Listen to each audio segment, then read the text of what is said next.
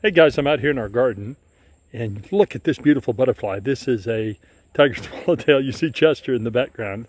It's on our Mexican sunflower, and boy, they love this stuff. So not only do we have this one, which is the dark phase, we also have the much more typical light phase. Now, typically the dark one is going to be a female, and for instance in the Appalachian Mountains, this is more the dominant form. Here, it's a little less common. You can actually see the pattern of that tiger swallowtail kind of through the wing.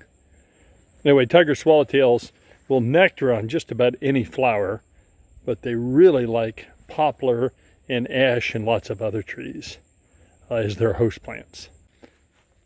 Okay, and here is the much more common phase.